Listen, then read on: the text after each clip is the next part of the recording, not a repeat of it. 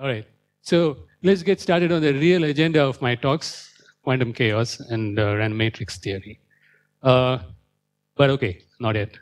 So I just want to emphasize one point by showing this picture, that we were talking about chaotic systems, fully chaotic systems, ergodic mixing and all those things, and we introduced this simple example of a baker. Did not discuss it in detail. It's there in the notes.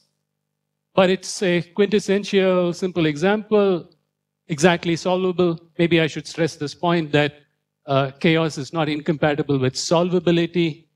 Typically is, but it's also not true that integrable systems can all be solved. Okay, so solvability is a kind of a human preoccupation, doesn't have much to do with dynamics, although it's correlated apparently.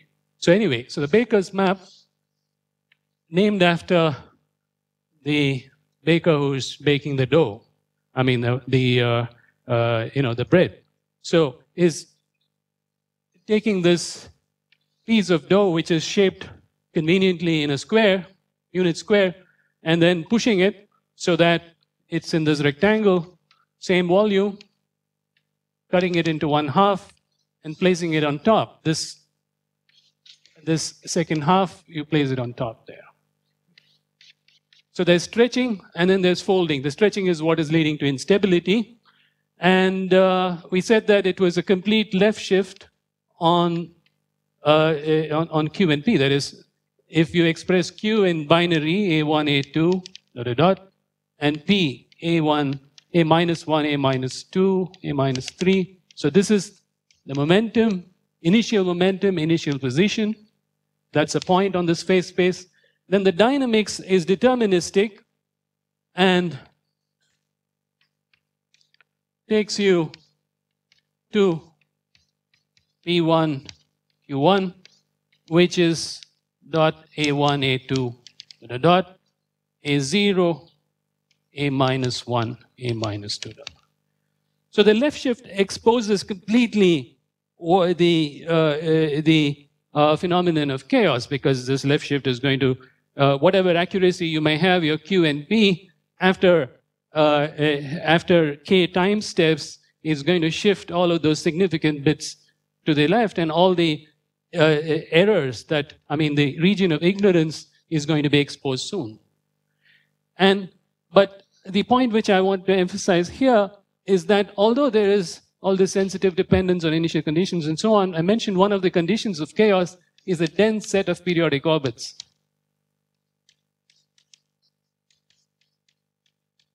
So Predrag Cvitanovic calls it the skeleton on which the flesh of chaos is sewn. And in fact, that is, they form a very important set,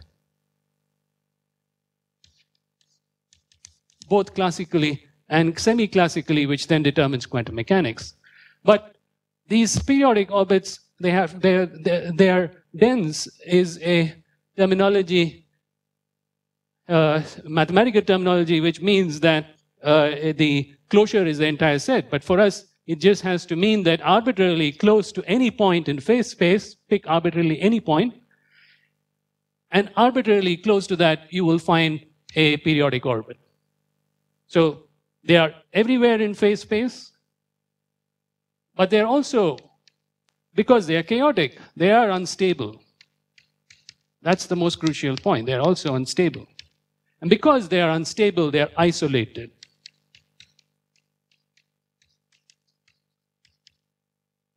They don't form a continuous family of periodic orbits, unlike, you may think, harmonic oscillators also are like that.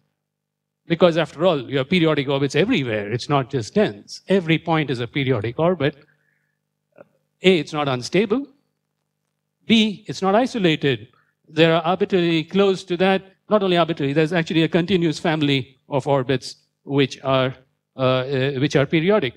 So integrable systems are of that kind. They would be having stable, non-isolated families of periodic orbits. Whereas chaotic systems have isolated periodic orbits. In the Baker's map, you can easily enumerate them. It's just like for the left shift dynamics that we saw.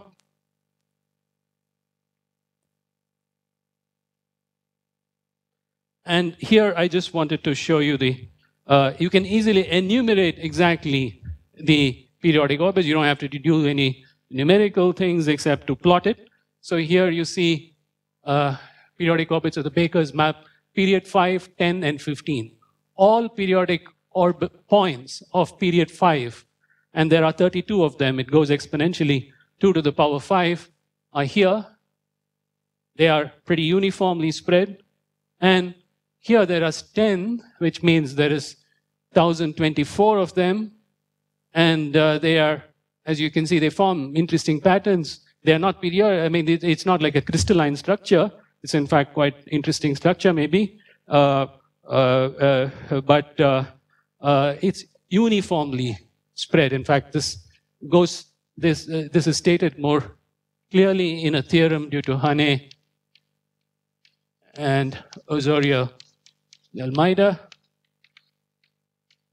But I'm not going to state the theorem, but the theorem basically is about how these unstable periodic orbits are spread in phase space, and if the chaos is uniform, that is, let's say the hyperbolicity is uniform, that is, all parts of phase space are stretching and folding uniformly, as in the Baker's map, then they will be actually uniformly spread. That's what you're seeing here. And if they're not, if there are regions that are more unstable, there will be more periodic orbits in the unstable region. It'll be more dense where it's unstable. And that is 15. So they're all periodic orbits, they're filled up. So you can think about one model of this useful model of a periodic orbit, and it's more than a model, is that of rational numbers on the real line. They also have all of these properties. Rational numbers are dense. Rational numbers are dense, arbitrarily close to any number. You can find a rational number. They are isolated. They are a point set. In fact, we discussed measure yesterday. If you were to measure them, they are a set of measure 0. And periodic orbits are also like that. The measure of them is 0. That means that almost all orbits are not periodic. Nevertheless, it's a dense set. And so therefore also a very important set. Okay. So with that, let me actually go on to discussions of what happens when or a subject which is largely known as quantum chaos.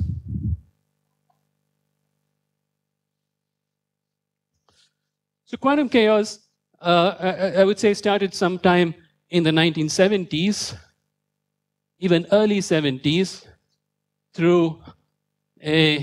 because that was also the time when chaos was becoming understood. The word chaos was brought into scientific usage, I think around 1976, in the paper titled Period 3 Implies Chaos by Lee and York. But even before that, people were well aware of these phenomena of irregular motion, as they used to call it, or stochastic motion in deterministic systems. And so it's got a fairly long history involving chemists, physicists, and mathematicians. But so I have given an introduction of that. So basically, what is the question? The question is, we know many simple systems that display classical chaos. Hamiltonian, I'm always talking about Hamiltonian. Hamiltonian classical chaos. And we saw several examples of them, billiards, maps, and so forth. So the question is, of course, that basically we believe that the world is, the description is quantum mechanics. What happens in the quantum domain? If you were to quantize any of these systems, how is this classical chaos manifest itself in the quantum domain?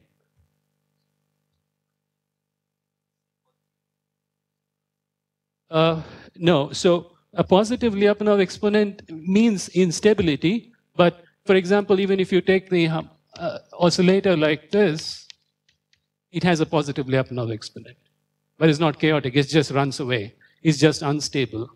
Or if you take the pendulum, the orbit which is this separatrix thing, it's unstable. It will have a positive Lyapunov exponent. So a positive Lyapunov exponent, for example, let's just take this abstract twice xn.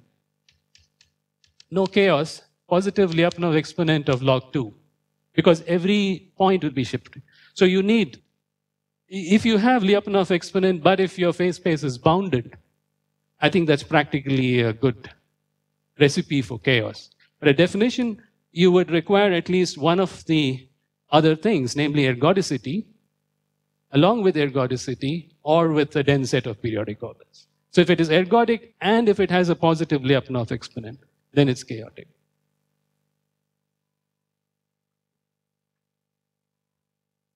Okay, so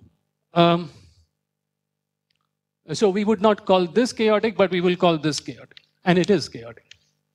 Like if you just don't put a modulo 1, there are no periodic orbits except this trivial fixed point at 0. There's no other periodic orbit. Once you put modulo 1, you have infinity of periodic orbits on this system. Similarly with the cat map, which we discussed. If you don't put it on a torus, it's just a linear map. It has only the origin as a fixed point. If you put it, you have exactly this kind of fixed points which I showed for the Baker's map. Harder to calculate, but interesting problem. Okay, so question is what happens in the quantum domain? And that is a vague question, but there are several things. So one of the most important things that people were concentrating on are spectra, by which usually one means eigenvalues, but I will say stationary, so eigenvalues and eigenvectors. And then time evolution. They are related. They could be related in just as if you know the spectrum, you can time evolve. But question is, how are these things are impacting on these things, these manifestations? So the stationary states were what was studied first. So let's say that we have a Hamiltonian hedge, which is classically chaotic. To fix ideas, you might think of billiards, which we discussed a bit. So here is a circular billiard, no chaos, integrable, a stadium billiard, two semicircular arcs, line in between, fully chaotic.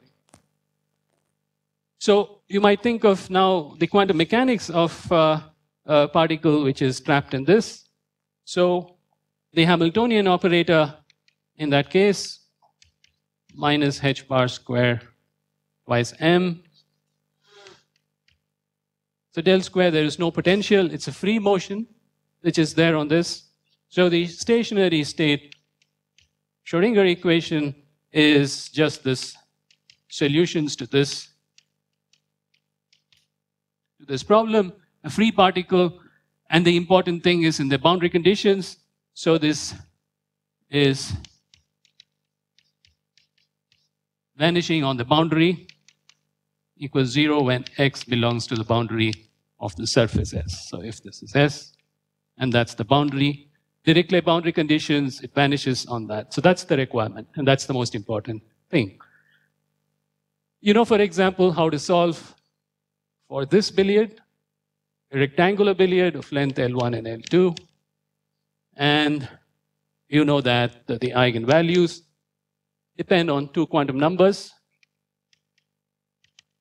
n and m, and we go as h bar squared, twice squared by twice m. Maybe I'm missing something. So n squared by L1 squared, m squared by L2 squared. This m and this m conflict, sorry. So n1, n2 maybe, n1, n2, twice m. Okay, so that's just really a separable two wells that we solve in a first course. But the important thing is that it depends on two integers or quantum numbers go from 0, I'm sorry, 1, 2, dot, dot. So the ground state corresponds to both 1, etc. Now, the fact that there are two quantum numbers in this is a crucial thing, and it actually comes from the fact that the system is integrable, the fact that there are two constants of motion. So we discussed integrability, and if there is d constants of motion, you call it integrable. And in fact, the fact that this spectrum depends on, there are these quantum numbers that come is simply because of these actions, which are conserved. And that was the original, pre-Schrodinger quantum mechanics, that the actions are quantized. It's not the energy which is quantized, but you take the action and you quantize them. And actually, in a d degree of freedom system, we have d independent actions for an integrable system. And therefore, you'll have d quantum numbers. So here the case is 2, and you have this. The question is, how does the spectrum energy look in this case? I mean, this involves some Bessel functions, slightly more complicated. So this one here, question is, are there, first of all, these quantum numbers? And what are these? Well, there are no other constants of motion except energy. So in fact, one does not expect a second quantum number. There is no quantum number in this case except the energy itself. So there is only one quantum number. So there is no other further thing. So this is parameterized really by only one integer, n, which is just telling you where you are on the spectrum. And so we can also mark the energies, En. There's only one subscript, really. In this case of the non-integrable situation. Of course, this describes everything. So the solution of this problem is not so easy for the billiard. You need to go to the computer. You need to do calculations. In fact, this was, I think, the very first, well, okay, not entirely accurate, but I would say that a detailed calculation of a quantum chaotic system was such a billiard. Okay, I'm talking too much.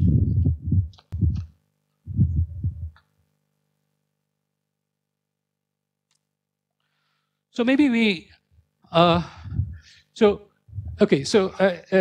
me give a broad area of, broad kind of things that people have done. And I should say, as I said, 1970s, I should say that the timeline of things, maybe 1976, quantum maps.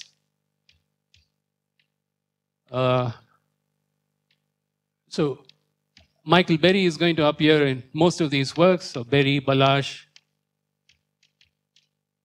Voros, and Tabor. Tabor also has a book.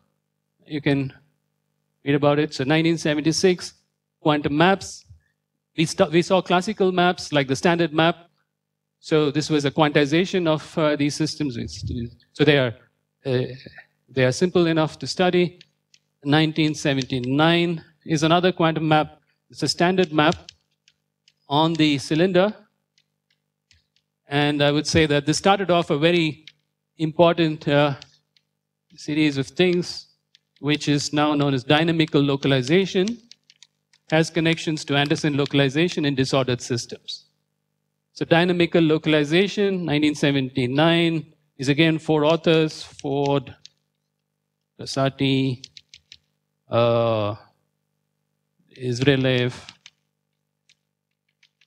and Chirikov, after whom also the standard map is partially named, the Chirikov map. So it's 1979, this is all quantization of the standard map on the cylinder and the finding of dynamical localization. Then the 80s was a very a large amount of studies on semi-classics. So I would say phenomenology. Phenomenology means numerical experiments because you can't solve things exactly almost always. Abound, and they are central to our understanding. So we will first look at some phenomenology. We have to have some idea. I mean, we think we know how regular systems, at least what we mean by that is usually one-dimensional systems, how they look. But we think we understand more of regular systems. But we have to train our neural networks to see probably things which have a classical limit that's chaotic. Semi-classics forms a very important tool, an analytical tool to approximating these things. And so the WKB method, which we study, is really designed for one-dimensional systems because we quantize tori, for example. We quantize really, we we say that there is these things are orbits in phase space, and we find some action of this integral PdQ, which is the area, and we say that that's equal to NH. So this is actually, as I said, pre-quantum mechanics, Bohr-Sommerfeld quantization. And it's actually, okay, prehistory, 70s, 80s. Go back a little bit in time is 1917. The paper of Einstein, no less, who questioned about this kind of quantization. He said, this is fine. And if we go to d degrees of freedom, and if they are separable, he said, what happens to this rule? Well, if they are separable, it's quite simple. It is already done. There will be these I degrees of freedom which are independent, and you'll have these d quantum numbers exactly like the particle in a rectangular box. 1 to d. But if they are not separable, but still integrable, Einstein made an important observation, which actually goes back to the fact that then the motion lie on tori. It's integrable, but action lie on tori. Remember, go back to Arnold-Liouville theorem. So these lie on a d-dimensional tori.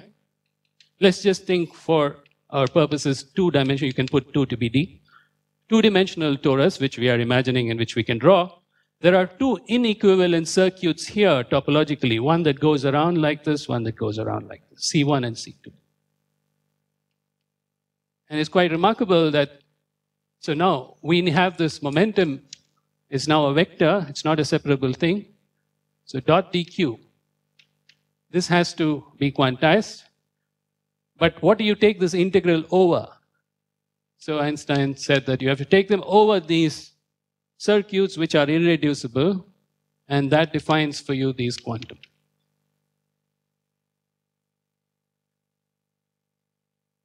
And you may say that what if I take another circuit here which is like this? If they are topologically equivalent, then these numbers are the same. So these are what are called Lagrangian manifolds, and they have this property. And therefore, there are only d quantum numbers in this. So this was realized by Einstein, but at the same time, he also realized that you don't have this kind of tori always. So he raised the question, but he left it unsolved. What happens if there are no such tori? And he cites Poincaré's study on the three-body problem to say that there do exist systems like that, and now we know that most of the systems are like that.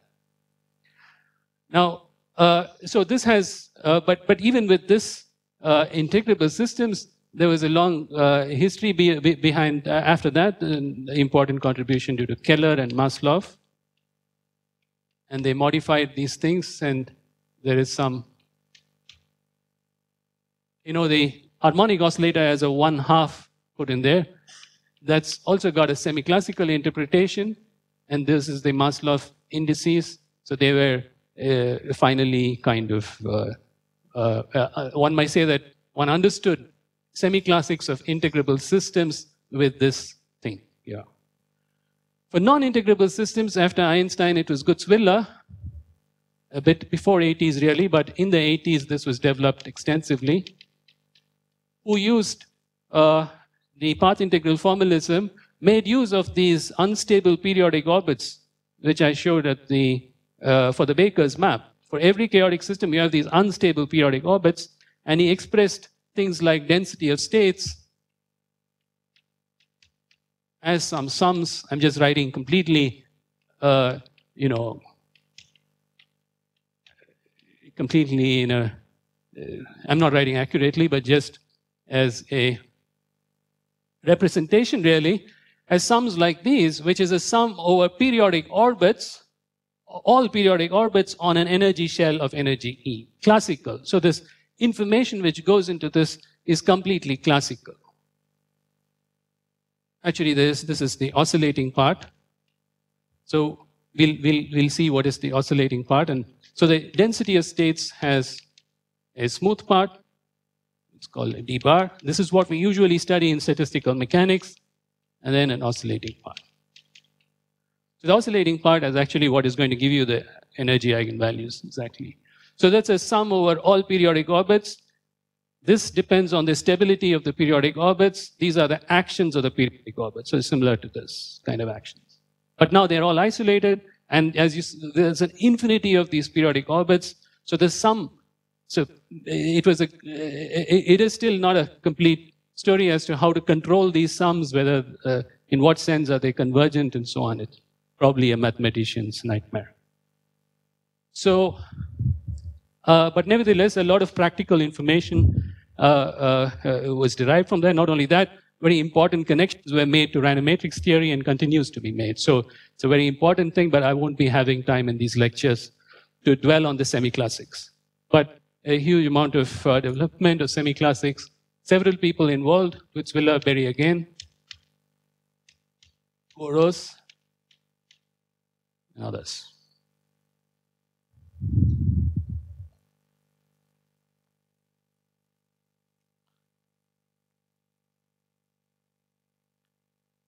Random matrix theory, which I'll discuss a little bit, was how statistics. So it was realized that the spectra of this, especially both of them, eigenvalues and eigenvectors, actually had certain properties, statistical properties, which were usefully described by things which were invented long back for a slightly different purpose, and actually quite different purpose, I would say. Real invention of it. So, but random matrix theory. So we'll look at that in more detail. That was in the 1980s. Again, actually, it's quite interesting that if you see the papers, so one of the papers which is attributed to that is 1984. Bohigas, Inoni, and Schmidt. But actually, there were precursors in many people's work which indicated that random matrix theory would be useful in the description of these kind of simple systems. Experiments, there's a huge set of experiments because, well, practically everything is really non-integrable. If you take a hydrogen, one of the earliest experiments was really hydrogen atom in microwave fields. So a hydrogen atom, the atom which started off quantum mechanics was, but if you subject it to a time varying field, it's like those 1 degree of freedom systems which we studied with time dependence, like this forced pendulum which we started out with. A parametrically forced pendulum could lead to chaos. So similarly, a hydrogen atom with sufficiently strong fields can go into very complicated behavior. There could be ionization of the electron, but before the ionization, it can go to excited Rydberg states, and it's quite a complicated phenomenology. These kind of experiments were done early on, and then hydrogen atoms in strong magnetic fields, weak magnetic fields, you have Zeeman effects, strong magnetic fields meaning of the order of Teslas, where the magnetic forces then compete with the Coulomb forces. And now you're breaking the symmetry. So if you think about the hydrogen atom having complete spherical symmetry, by putting a field in one direction, you're breaking that, and therefore you're breaking the integrability of the system. With strong enough fields, you're breaking the symmetry strong enough. And if you treat the problem classically, it's actually chaotic, and there's manifestations of that. So a lot of atomic physics experiments. Nuclear data, it started out from there, although we don't have microscopic Hamiltonians for that. Quantum optics, Josephson junction qubits. So recently, a lot of experiments, recently really 20 years, cold atoms and so forth. And then with quantum information and quantum computing, so with the qubit language, there's a fair amount of experiments, especially these days when one is exploring thermalization. Thermalization naturally occurs in a non-integrable context. So a few body experiments which preserve the quantum state's purity for sufficiently long time to observe interesting effects. So those are ongoing experiments. A lot of experiments, I would say, very different fields. Quantum maps, as I said, they have been quantized over the years. They form simple models, but also some of them are experimentally realizable, including the quantum Baker's map. I will discuss that a little bit, what it means. But the Baker's map, as you saw, is a solvable model. It was quantized by Balazs and Voros. And it involves just Fourier transforms. And as you know, the quantum Fourier transform forms an important ingredient in algorithms. So you can implement the Baker's map experimentally. That has been done to some extent. Okay, so billiards is quantum dots. Is just so a clean quantum dots without any disorder or put in there. So these experiments have been done for a while. So ballistic, so to speak, ballistic quantum dots, there'll be some leads. And then depending on the shape of this billiard, whether it's regular or like this, there are very different transport properties.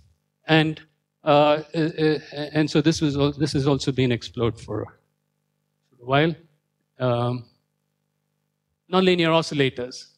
Well, these are related to atomic physics kind of things, but they are very interesting models. I'll describe a little bit. One of the original models in which computation was done was the Fermi-Pasta-Ulam problem, which you know is well, if you don't also, it's just harmonic oscillators and small anharmonicities put in there. The idea of Fermi-Pasta and Ulam was to see whether there is equidistribution of energy among the modes. So it's the first numerical experiment on the computer. And, well, that's another story. So the last piece here that I think I have, where there is quantum chaos, is a very odd entry. And it has to do with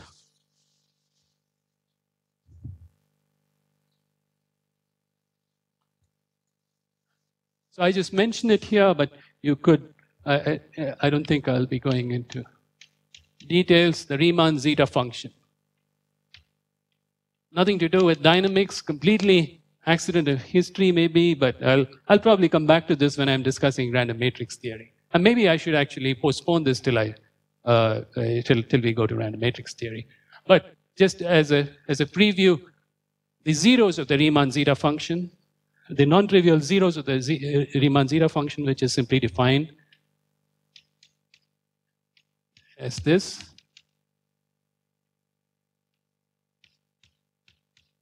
Z is complex. This is valid description when the real part of Z is greater than 1. Otherwise, you have to analytically continue it. The non-zero, non-trivial zeros lie on this line. That's the Riemann conjecture, that all of them lie on this line. And if you take the zeros on this line, they are symmetric about this axis, about the y-axis. These zeros, they are having properties of the eigenvalues or the spectra of quantized chaotic systems in terms of fluctuation properties. So that means like a connection to random matrices, and there's this things, and this is one of the open problems, the famous Riemann conjecture, that all of the non-trivial zeros lie here. Analysis of these zeros, fascinating part, and there exists one of the things is that we need to have a lot of data to analyze it. Actually, the Riemann zeta is a nice example that way. You have a lot of zeros, and I don't know, some 10 power 10 or something. You can also download many of them. At least they used to be available. I think probably they still are. Odlesko computed a lot of them and shared half of them probably with the world. And you could use that to analyze many things. And not only that, actually, the Riemann zeta function has, see, the connection of the Riemann zeta function to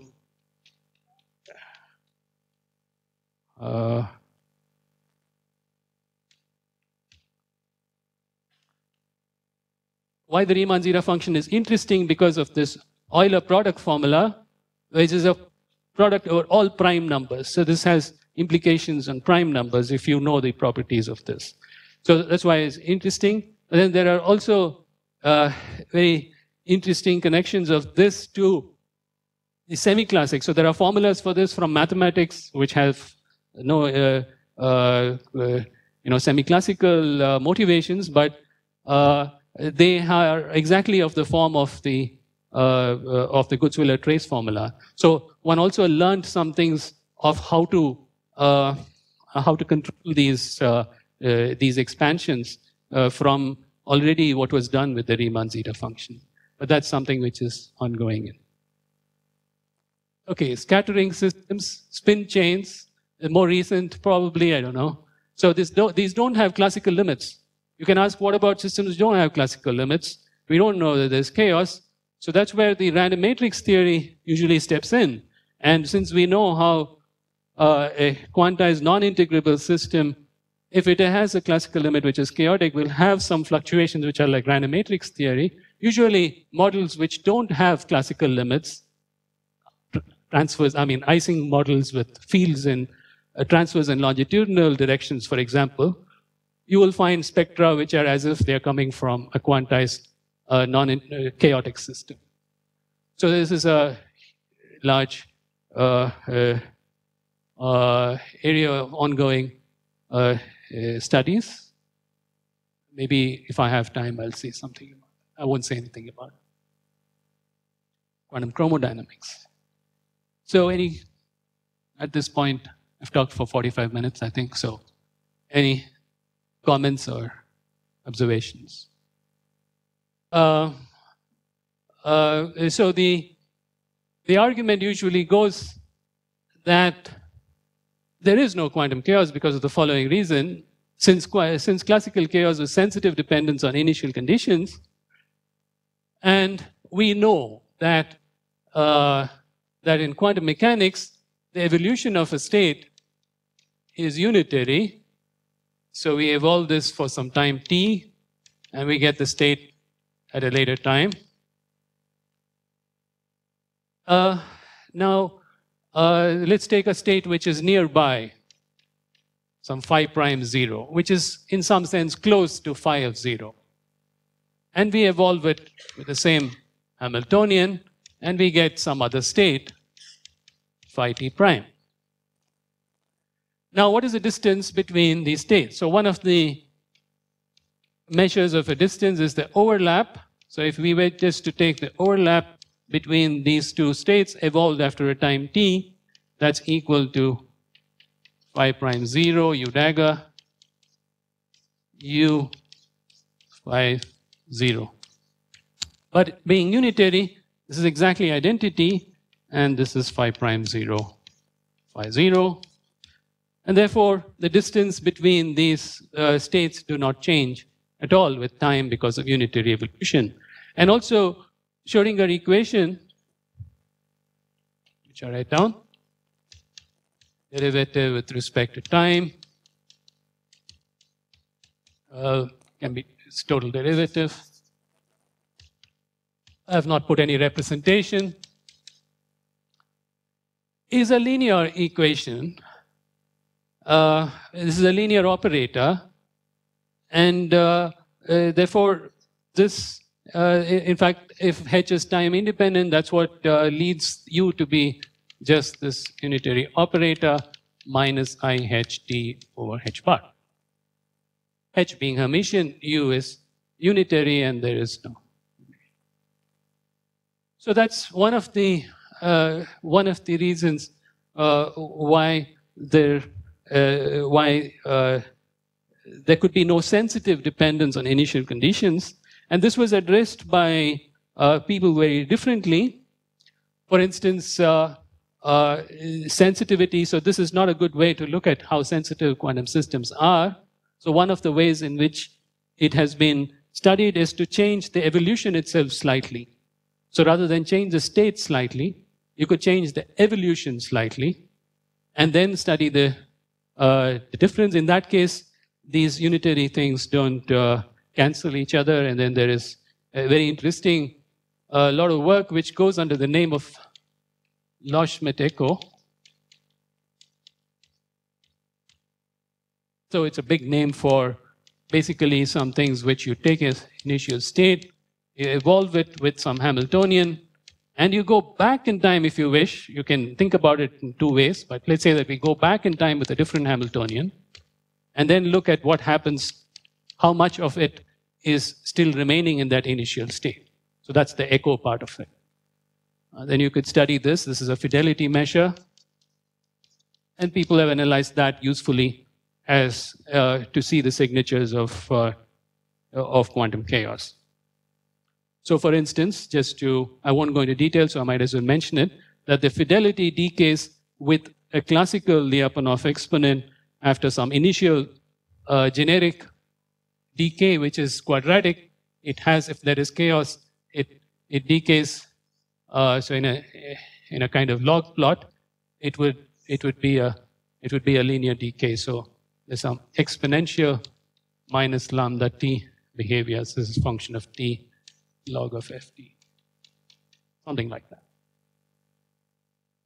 So but actually, what I want to say at this point is not that is that all of these arguments about linearity or about unitarity are misplaced, because classical mechanics is also linear and unitary.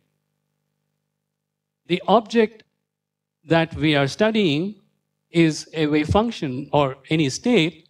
The correct classical interpretation of this is as a distribution in phase space. It doesn't have a particular position in momentum. A state, well, unless it's a delta function, in that it's a distribution in phase space. It's its usual thing. We'll come back to this hopefully shortly as to what exactly is this distribution in phase space. But my point is that the equivalent of a quantum state is not a point in phase space, but a distribution in phase space. And how does a distribution in phase space evolve? Classical. Liouville equation. And Liouville equation, linear, non-linear. It's a linear partial differential equation. And in fact, the evolution is unitary.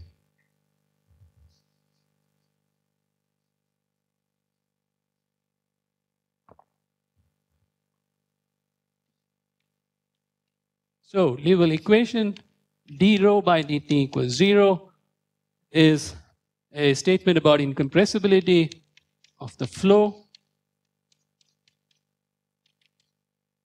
Is a linear partial differential equation. I'll just come back. So in fact, let us write this out as minus, or let me put the minus, I hope I did that right. Yeah, probably. H rho. Okay. Let's define an operator. So that's the Poisson bracket. So that's the operator which will swallow a function by computing its Poisson bracket with H. So it's a linear operator. You can easily see that. So that's called the Liouville operator. Not surprisingly, depends on this Hamiltonian, which is going to be put in there. That's rho. So this looks exactly like the Schrodinger equation, which I wrote here.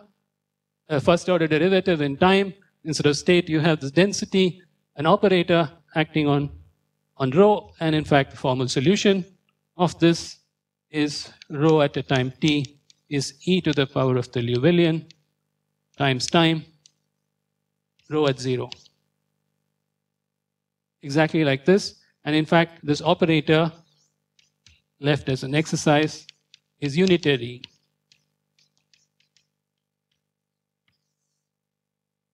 So rather than looking at classical mechanics in phase space, quantum mechanics in phase space, it's also useful, and it's actually possible to look at classical mechanics in the Hilbert space.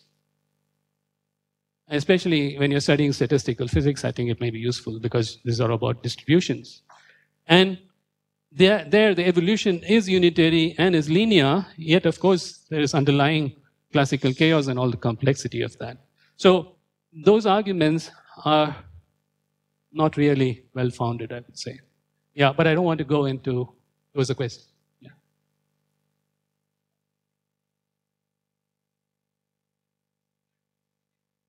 Yeah, it's actually, the echo part of it comes from there.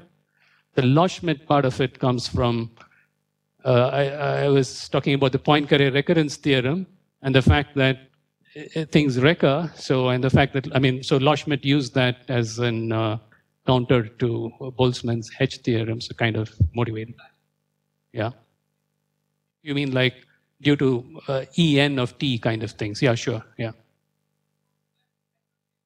Partially, yes. So, I mean, if the Hamiltonian is not there, I mean, it's the same. Obviously, everything is eliminated. All of them are eliminated. So the thing is, in fact, it's an interesting point, is that when the Hamiltonian is slightly changed, how is the spectrum changed? The eigenvalues and eigenfunctions are changing. How are they changing? That will impact how the fidelity is changing. Yeah. Yeah. Which one? You know, that's a classical. This was all classical. You mean the psi to, you mean this kind of thing here? Yeah, I haven't defined what rho is for a quantum system. It's just some phase-space distribution. Yeah, or it could be a Wigner function, but it could be positive also. Wigner function will be negative. We'll come to that. You're ahead of me, as you should be. Okay, any other questions?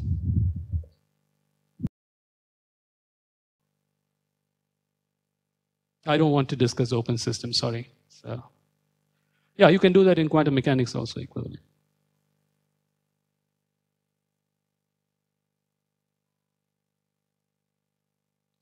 Okay, so I think we will look at some pictures, enough equations for the time being.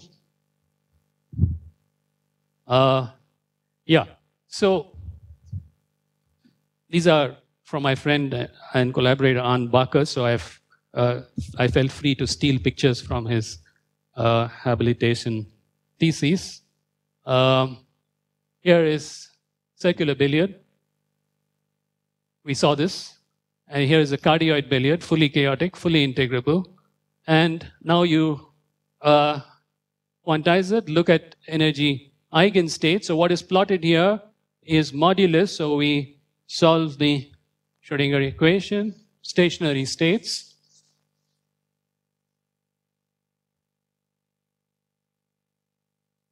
So del squared psi plus k squared psi equals 0. Psi vanishing on the boundaries.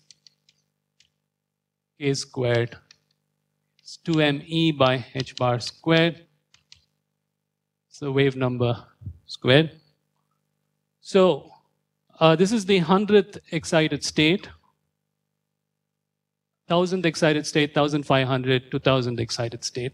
And what you see is that the wave function, so what is plotted here, is what I was going to say, was modulus psi xy squared. The amplitude is plotted as a function of x and y. It vanishes on the boundary.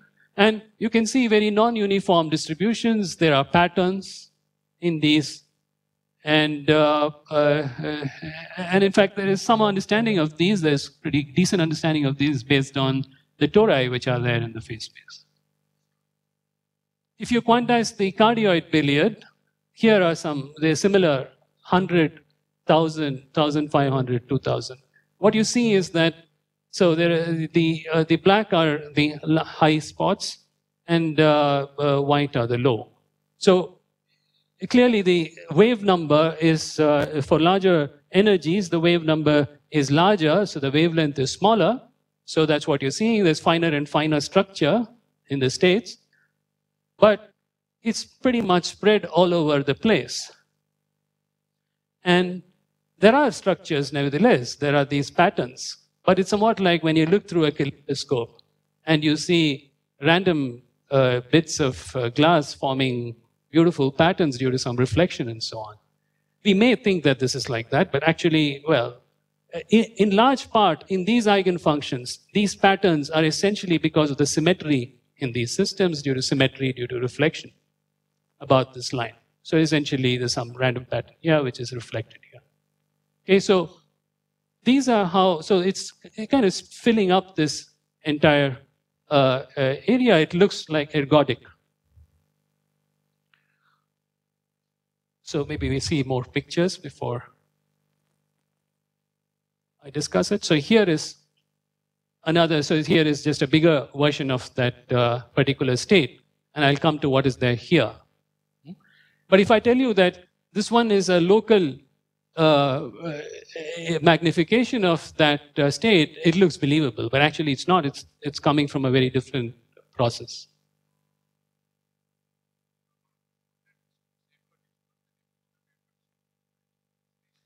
Just take it at the moment as something which is spread all over the space. In this case, actually it is uniform, but just take it as it's spread all over the space, as opposed to in the case of the circle, it's not spread all over the space. If you can be more quantitative, and we will be quantitative in a short while, hopefully. But for the billiards is essentially something like this. You take this intensity, and let's say that you integrate it over some domain, delta. This is in the configuration space. Does this go towards the area of delta divided by the area of the billiard, total area of the billiard? It's like a mixing kind of thing, you know. Is it like, in fact, that and all of these things that I'm talking about is going towards the area and so on will need some smoothing. That's what I'm doing here. You can't look at a eigenfunction at a particular point. So you take an average over this, and really we are talking about some semi-classical H bar tending towards zero, very high energy excitations. Ground states are still quite different from these kind of things. So here is also the stadium. This is now the stadium billiard. And there are two states which are shown here. One which is like this, and the other which is like this. So this state here has much more pattern. You can see that the intensities are just here in these. They are high in this. Whereas here it's like distributed all over the place. Can you imagine what is this structure here? Why this structure here?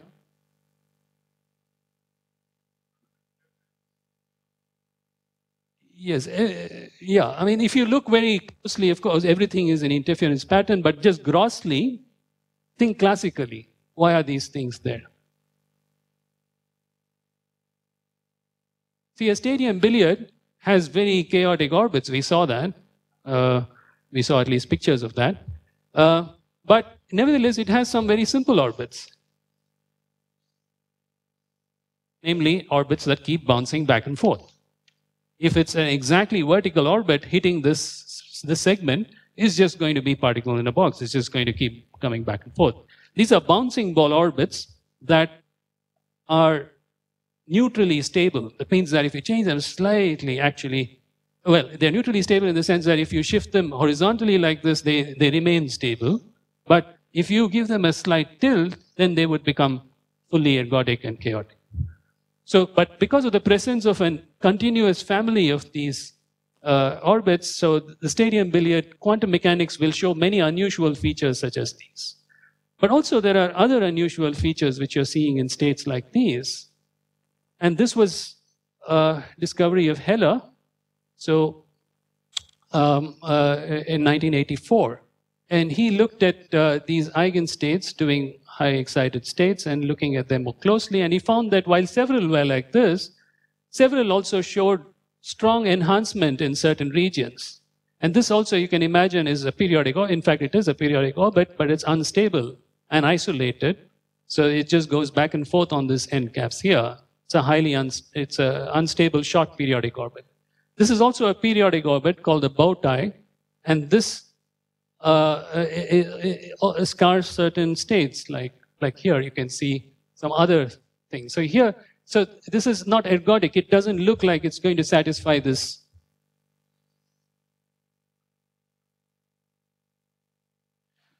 So there's a whole host of these kind of possibilities. And it's not just billiards. A lot of calculations have been done with other systems. For example, nonlinear oscillators. Here is a coupled anharmonic oscillator. So there's already quartic oscillator, x to the 4 plus y to the 4, 2 degrees of freedom. And you couple it with this x square, y square. It's a homogeneous potential. If alpha is very large, it becomes chaotic. Alpha is large, it becomes chaotic. So here, some eigenfunctions plotted again, modulus psi square, the intensity is plotted. What is seen is the configuration space of two consecutive states for alpha is some 64. That's the top one here. So alpha is 64, two consecutive states. You see this state, it's spread all over space except for the symmetries which make it look pretty. To this state, the next one, it's completely localized or looks localized on this, which are periodic orbits, these channel orbits. And this is, actually I can't seem to, well, to just that, maybe I need to scroll it. It's a similar thing, but just when alpha is 90, I went through the whole thing, but the, yeah. So this is alpha is 90, and again, two consecutive states, and this one is more clearly visible. The difference between that and this is actually there has been a change of stability of that periodic orbit, which is along this channel, and it's become stable here actually. So it's showing up in these eigenfunctions much more prominently. The x and y, these are psi x and y modulus square, just as in the billiard. Yeah, the intensity is shown in. So, so there is actually a zoology of these eigenstates, and it's not, there is no apparent general rule, although there's a lot of understanding of these states from several viewpoints. There is no great systematics in this. But I want to talk about one systematics today, which is of interest in the thermalization aspects of things. And actually, this is an early work, goes back to the 80s and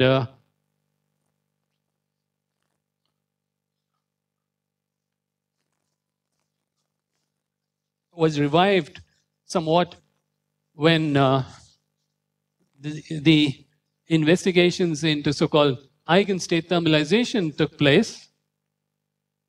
And it goes back to this works of other people, including, say, Michael Berry and Andrei Voros. So, one of the differences between what we have been doing classically and quantum mechanically is the following. Classically, we were always doing some dynamics. We were starting with some initial state, initial condition. We were evolving it. In quantum mechanics, we're looking at stationary states. They're not changing at all in time. So this difference between the stationary and this is because we were looking at, I mean, if you want to look at things which are not changing classically, you would look at invariant sets. Invariant sets, rather than at individual points. So let's illustrate that with a simple harmonic oscillator or any one-dimensional problem. So can you tell me what are the invariant sets for a harmonic oscillator? So now think of a set, not a point. Invariant means that as the flow happens, the set does not change. The ellipse itself is a set. The energy shell here is a set, which is not changing. So this entire thing is a set. This is also a set. The equilibrium point is an isolated set. But otherwise, these are invariant sets. And in fact, as you know, if you were to quantize the harmonic oscillator and look at eigenfunctions of the harmonic oscillator, they have relationship to these ellipses. Usually, we don't see them in phase space, but we could. So maybe the first thing that we need to do is to look at states in phase space, and already the word Wigner function was mentioned, so it really goes back to Wigner, who had motivations from statistical physics to study distributions in phase space. And that's the definition of a Wigner function. So a Wigner function is a phase space representation of a state. And it's quadratic in the state, in the sense that there's two psi. There's psi, there is psi star, and they are evaluated at q plus x by 2 and q minus x by 2, and then a Fourier transform is taken of that. Have I written that correctly? Yeah. I Fourier transform integral 1 over 2 pi h bar, number of degrees of freedom, dx. You see, we have integrated out x, so it's a function of q and p. So it's a function which depends on the state psi and on q and p. So we should think of this q and p as in some phase space variables. So it's a pseudo phase space representation and so on. So it's a Wigner function widely used in many areas of physics. The Wigner function is our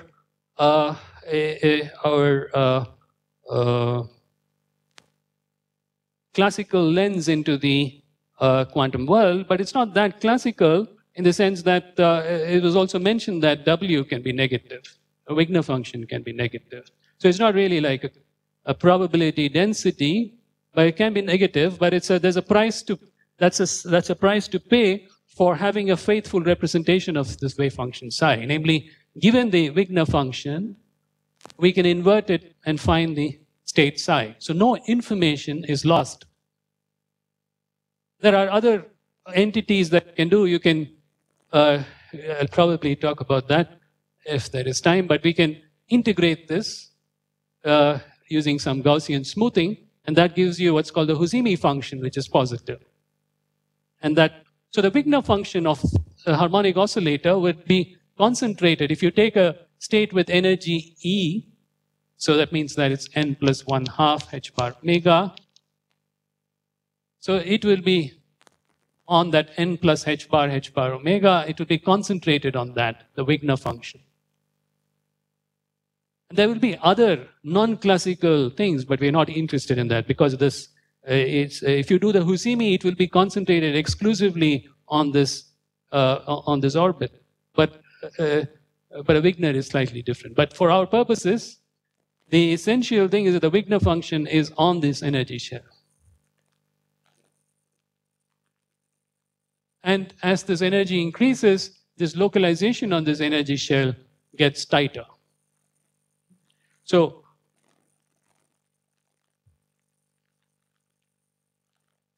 what happens in an integrable system, which is not one-dimensional, it's slightly more, it's more complicated, but it's not that much more complicated. We know that there are these actions. There are d of them, so we'll put them in a vector. And they are constants, and they are functions of this q and p. And there are these quantum numbers. We'll include also the Maslov phases, Ph.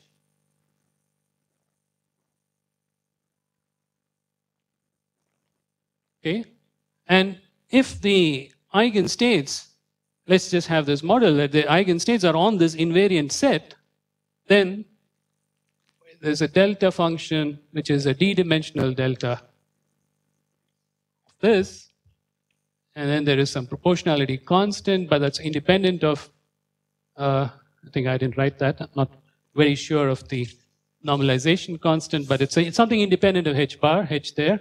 So that's equal to the Wigner function, which depends on this quantum number m. So the state is characterized by this set of quantum numbers m, and the Wigner function is is residing on this torus, which is dictated by the set of quantum numbers. So this is a higher dimensional generalization of what we just said. Okay, so this is an equality which has to be taken as with some smoothing in these things. It's not an exact equality. It's a semi-classical kind of equality. But what happens in an ergodic system, which is completely chaotic, and which has no other constant of motion other than energy? What are the invariant sets that you can think of? Huh? The energy shell is itself an invariant set. Can you think of some other invariant sets? There are an infinity of them.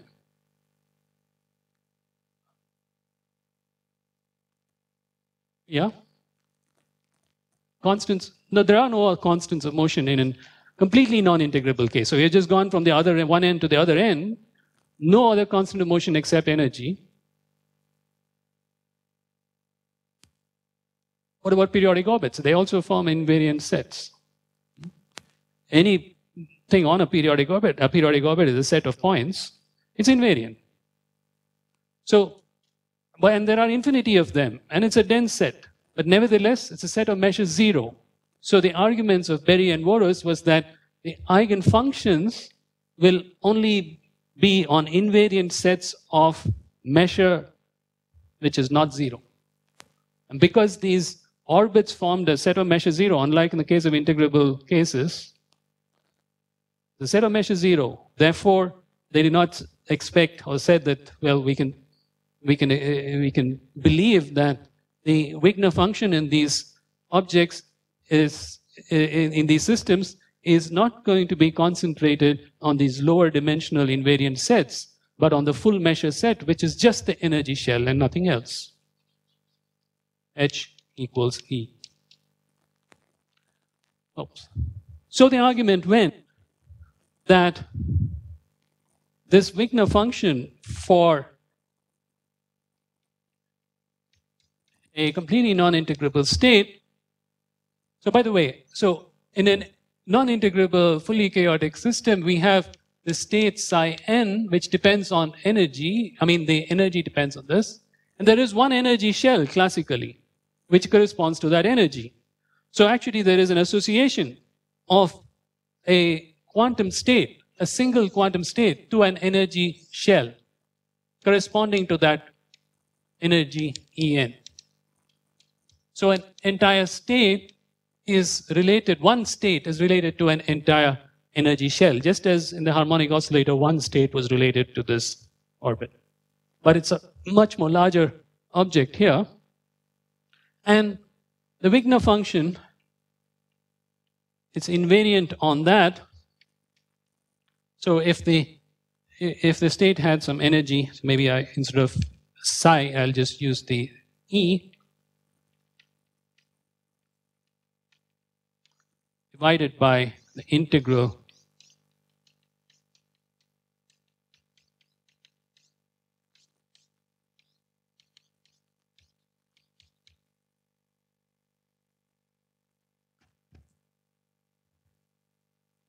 So that's the Berry-Voros hypotheses.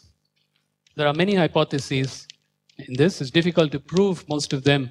There are suggestions and there are interesting physical mechanisms of why they would happen, why one might expect that, beyond what I just talked about. But nevertheless, it's not rigorously proven.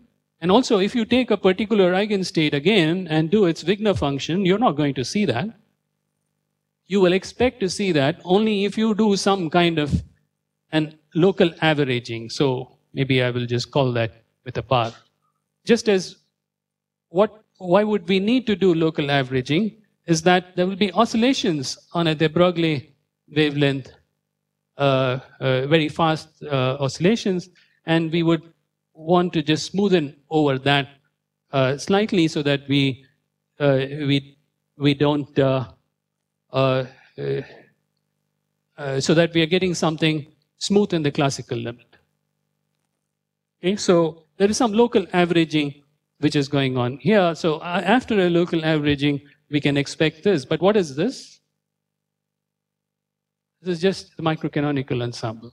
So essentially, the Berry-Voros hypothesis is a hypothesis about the Wigner function being a microcanonical ensemble. But of course, there's no ensemble. It's just one eigenstate of one chaotic system, of one system like the stadium billiard. There's no ensemble. It's one particle. So, and the interesting thing is that although that looks like something which is not so deep, we're just saying that it's like, okay, it's spread uniformly in some energy shell. It has a lot of predictive power. And so there are two predictions which it makes. And they come from properties of Wigner functions. So the Wigner function has this property that if you integrate out the momenta, you get the distribution or the intensity of the state in the position representation. It has information about both position and momentum representations. And similarly, if you integrate this over the positions, you'll get the momentum representation. So you can take this hypothesis, integrate out the momentum, and see what is the resulting, how the resulting intensity looks. That will again be what you expect after some local averaging in Q.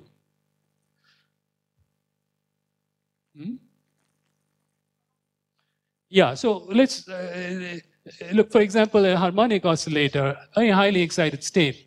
It'll be, having these very fine oscillations which are like this.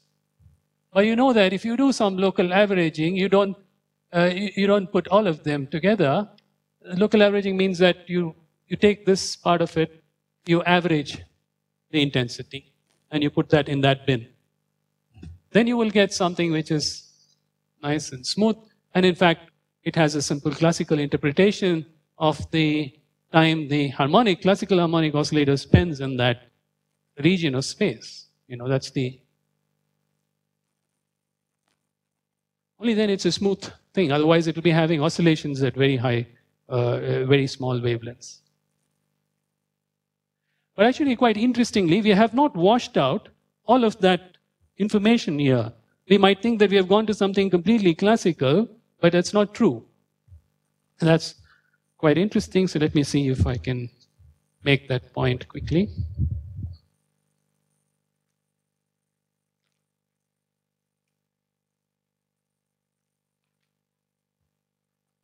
Yes. So left as an exercise, maybe we deal with this. So it's now if we assume a Hamiltonian, which is quadratic in momenta, so assume that the Hamiltonian is of this form, p squared by twice m plus potential, standard form, large enough for us to study quantum chaos, then you can integrate out the momenta because it's just quadratic. So you can do that integral and show that the intensity in position space is given by this expression here. So d is the number of degrees of freedom, E minus V of Q to the power d half minus 1.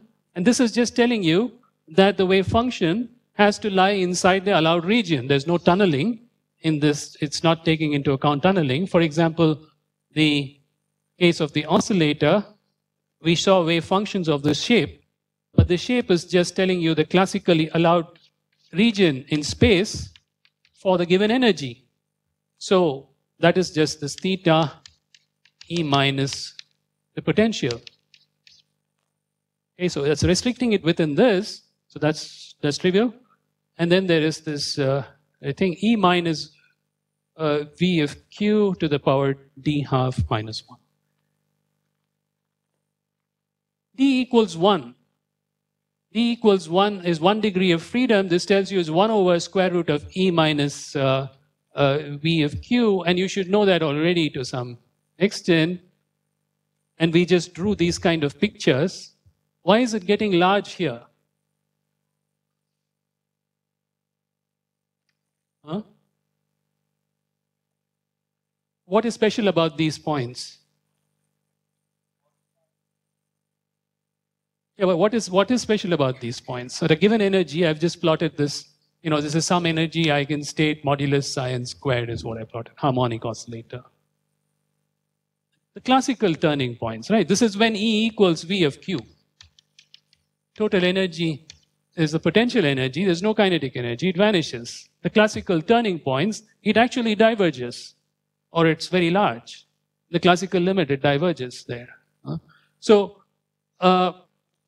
these things are one-dimensional systems of this kind, and actually integrable systems are of this kind. Typical integrable systems, on the boundary of classical boundaries, the wave function has points which are catastrophically large, and it has connections to catastrophe theory, caustics, and so on. They are very large. However, this predicts that it vanishes. If it is a non-integrable system and d is greater than 1, it vanishes. D equals 2, it's exactly 0 and it's uniform. So it predicts a uniform distribution, just as what I wrote, that if you do an averaging, it's basically the ratio of the area. It's how much area, fraction of the area over which you're doing the integration. So this already predicts that. So it's got that kind of a predictive power. And for d greater than 2, it is 0. It vanishes on these boundaries. On d equals 2. So Berry called these anti-caustics. So just this hypothesis, along with an integration, tells you these very interesting facts. And it's not just that. You can also look at correlations. So you can look at correlations such as these. The wave function at q plus x. So let's take this a position q and some direction x, and look at q plus x by 2 and q minus x by 2. At these 2 points, we are looking at the wave function, and we are looking at the correlation in the amplitude of these wave functions. Okay, so that's what this is. A correlation at the point q in the direction x, and we can normalize it by the intensity of the wave function at the point q. So this 2-point correlation can be calculated using this hypothesis. It's very easy because of the following fact. You see, the definition of the Wigner function is got exactly this form. So how will you find this form given this and given the Wigner function? No, we don't want this integral over. We want actually this. We want it at q and x. You understand the question? We know the Wigner function, that's this hypothesis. We don't know this. That's the correlation we need. What will you do? What integral? Be more precise. It's staring you in the face. Exactly. Good, thanks. So it's an inverse Fourier transform of this. So do an inverse Fourier transform of the delta function here. Okay? Again, use this form p squared by 2m plus v of q. And then this was derived by Berry early in the 80s, that this is actually a Bessel function of order depending on the degrees of freedom. And x and p, x is only the magnitude of the vector capital X. And q and p is this momentum, square root of 2m e minus v of q. It's a local momentum. It's the momentum at the point q, energy E. Okay, so it's a magnitude of the momentum. And it's a Bessel function. It actually dies down. You should plot this. I've plotted this, for example, taking d minus 1 by 2 to be 3 divided by x cubed. You can see that it's small, and then it oscillates. It basically dies down after a small value of x. So it tells you that if x is larger than h bar by p, there is practically no correlations in these states. And that is the local de Broglie wavelength of the state. So it tells you that after a few de Broglie wavelengths, there is no correlation. It dies down that fast. And also it's isotropic. It does not depend on the direction of x. So it's an isotropic correlation which is just decaying fast. Beyond a few de Broglie wavelengths, it's dead. So this is a very interesting viewpoint. I mean, it's a very interesting thing, and it actually forms the basis of what Srednicki took up in 1994 and called eigenstate thermalization. The story starts from actually this particular formula here, And as you can see, it's already it's got some microcanonical ensemble in it. But if you go back and ask how good such prediction is, there has been not that many works on this. But actually, in the case of billiards, this is a work by Kaufman MacDonald in 1989, I think. And here are eigenfunctions of a circular billiard. Okay. And basically, it's one of those, we saw that it's one of them is along the circle kind of thing. I think it's one of those states. So it's very regular. And if you looked at the correlations are anisotropic. And they don't fall off. They are actually pretty oscillatory. It just goes on like this. It's not that great data, but this is for the stadium billiard. And what is plotted is three different directions. So they look fairly isotropic. And the oscillations are, this is the Bessel function which is put in there. And there are these deviations from these which are, I believe, also predictable. If you take this model and calculate what is the expected deviation? Because if you think of this as an average, what is the expected deviation? And then you will find that these are consistent with that expected deviation. So this is a positive support for the Berry-Burroughs hypotheses. No, it's anisotropic. It's yeah, but the eigenfunctions are not. I mean, it's like, for example, you look at this eigenfunction. Clearly, I mean, if I'm somewhere here, it depends on which way I'm going. I mean, the eigenfunctions are not looking the same all over the place. I mean, even if you take something which is a circular symmetry, there is a certain direction, the radial direction along which maybe you will expect some. Even there, I don't know whether you expect a correlation. Only the angular direction you might expect that there is no, that it's invariant along that. Exactly. So the Bessel function, so I'll come to that, not today, I guess, but it's random functions, and especially Gaussian random functions, which have isotropic correlations like these, as well as Bessel function decay of this kind. So in fact, these are evidence that these eigenfunctions are essentially random waves or Gaussian random functions are a good description of that. So again, I mean, you could do this calculation with the correlations, but that's so. In fact, it's very closely related to. Yeah, 5 minutes or 5 minutes. Yeah. So it's rather closely related to this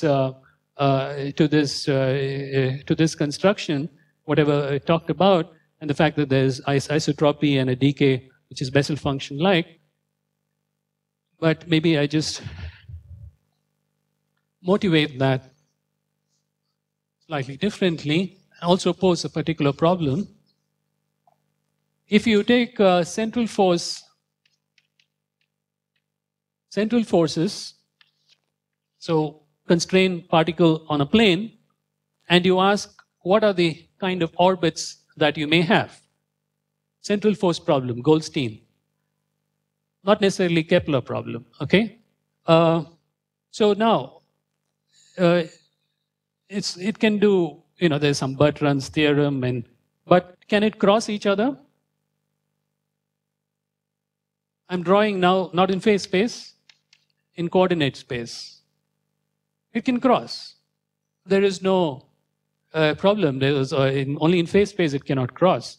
It can cross, but how many times can it cross the same point?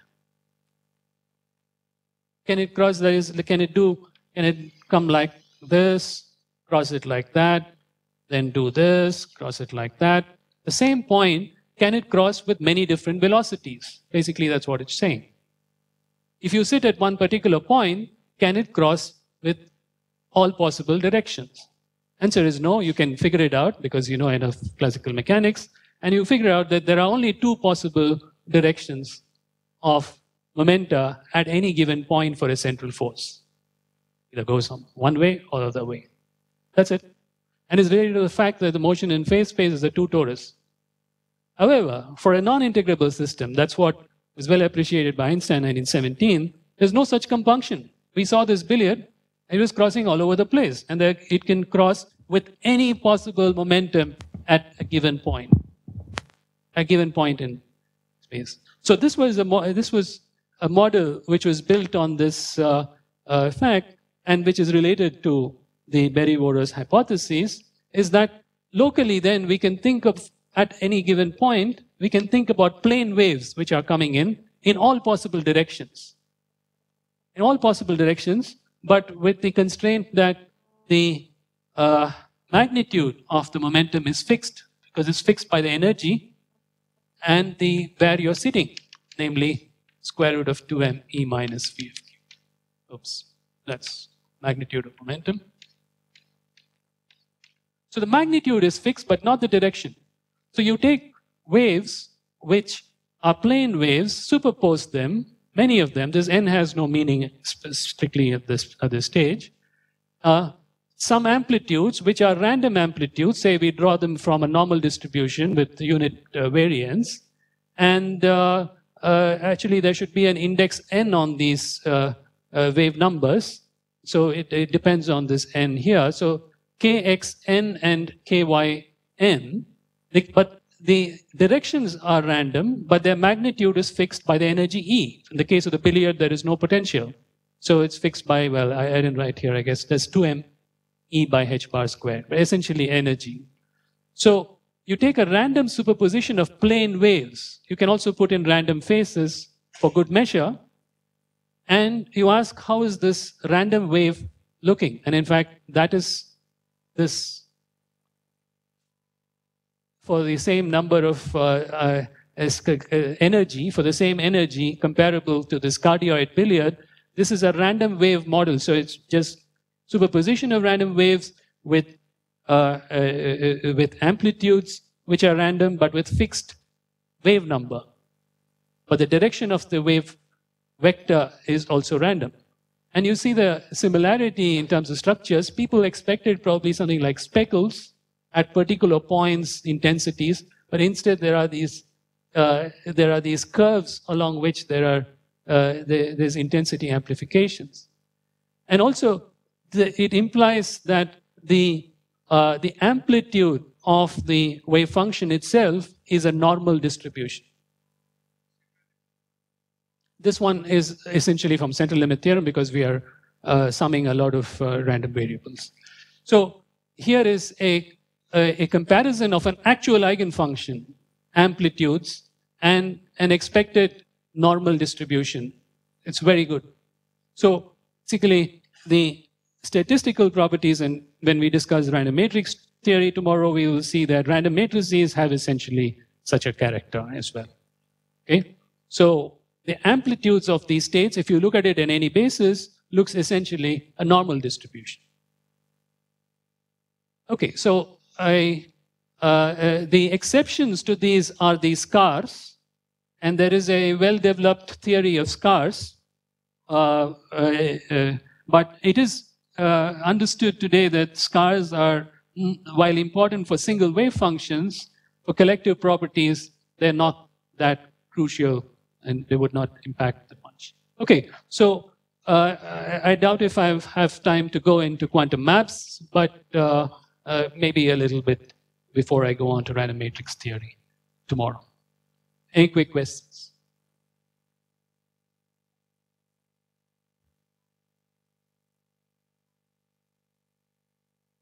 All right, I think we break. Thank you.